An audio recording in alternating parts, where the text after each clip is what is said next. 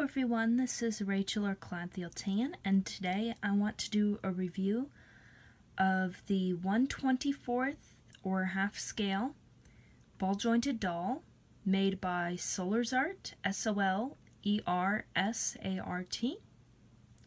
The name of the sculpt is Cherry, and you can purchase her on eBay from the artist who sells under the username Solersart,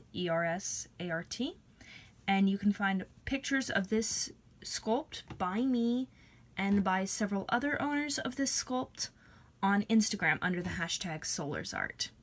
Same spelling. I want to do a little review because when I was getting ready to purchase her and try and make a final decision, I really couldn't find any information other than just that the artist has really good reviews on eBay, which was encouraging, and the pictures that other owners had posted on Instagram. So I'm hoping this will be helpful information. The price of this doll was, I believe, $120 plus $20 shipping. It's at least in that ballpark anyway. I'm not entirely certain. You can look it up and see what the current price is on eBay under the artist profile. The doll for that price came with the nude doll and a pair of heels. They're very, very, very tiny, and they have little bows on them. And 3 hair pieces. This one, which I painted, it came blank, just like the doll. This one, which I just haven't used yet, and so doesn't have any paint still, so it's exactly as it came. And a blank, like, scalp piece that you can add your own hair to. I attached my hair with school glue so that if I ever get tired of it, I can just drop the little hair piece in a cup of water and the glue will dissolve and I can put on different hair. And all of the pieces have a little peg in the middle that fits into a hole in her head.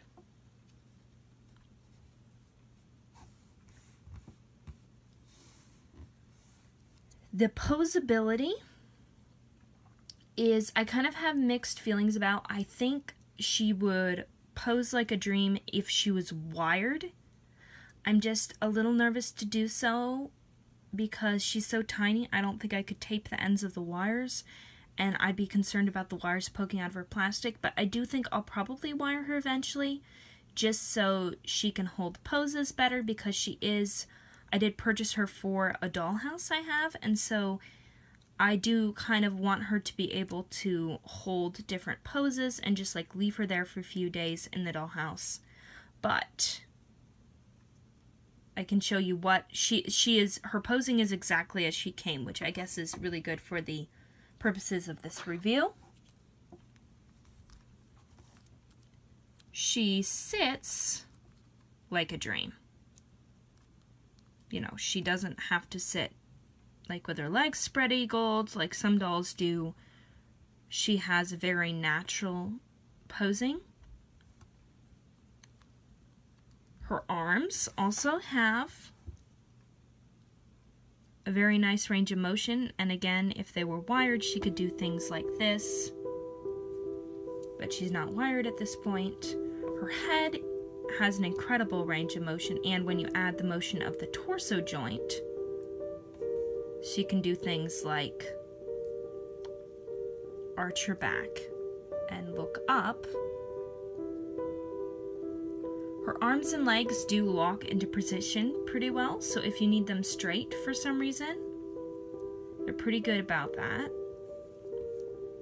Her legs are quite kicky though, very similar to like the resin sole dolls I have before I wired them.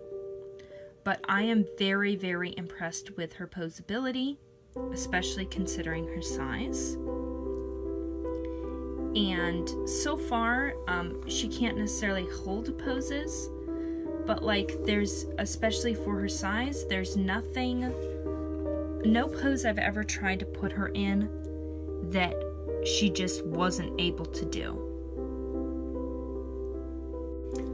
I would heartily recommend her for anyone who's looking for a ball jointed doll for their half scale or 1/24th scale dollhouse, because she is really the only option on the market that's less than $1,000, and I'm not exaggerating here. When I did research, she's really the only affordable price point option.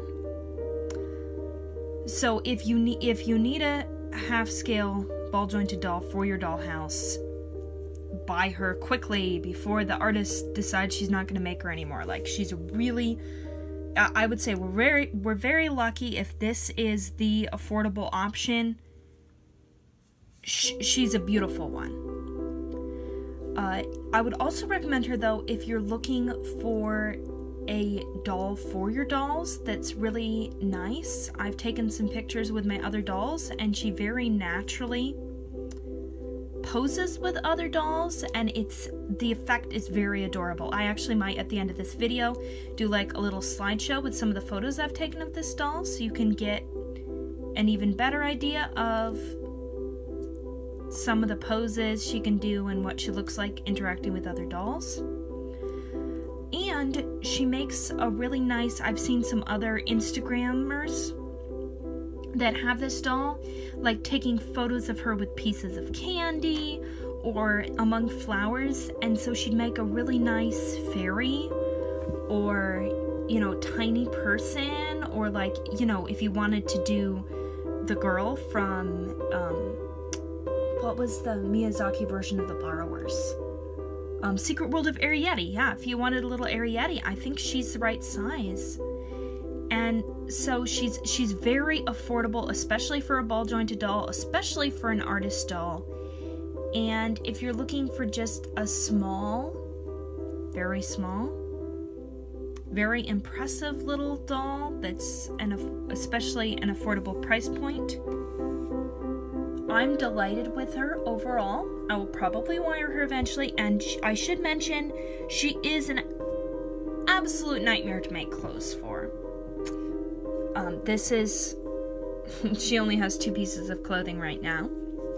This that I hand sewed from a thin cashmere, or maybe it was Angora sweater, but like some kind of very fine wool. And it looks extremely bulky on her. It looks almost cartoonish, but it does work. And then this was like a gauzy yarn, and I just literally sewed it in a tube to be like a little chemise for her or something. I've tried Polly Pocket clothes, but they're so stiff. I think if they were made of fabric, they would work, but they're so stiff, they just don't. If I discover any kind of like cloth ready-made clothes that do fit her, I will add that to the description below. And if you have one of these dolls, or you have a clothing idea that might fit her, please comment below and mention it. I am planning on doing a size comparison video with this girl before I put her away, and that should be getting uploaded around the same time as this one. So if you're interested in this girl, be sure to check her out. I'll try to remember to include the link for buying this doll below. And real quick before I go, I do want to show you the little carrying case I made for her. I used an Altoid wintergreen tin. I got these mints for Christmas, and once I'd used them up, I got this doll around the same time. And so I took this fuzzy material and just literally just used school glue to attach it inside here. The thought process being it's a good size for her, and even if she does shake around a little, the fuzz on all sides will prevent her from being damaged in transit. And she goes in there, and I normally keep all the little pieces she came with in this box as well. Because of the material I added, it sometimes pops open, so if I'm actually going to take her anywhere, I wrap a piece of yarn or ribbon around it, just for extra peace of mind.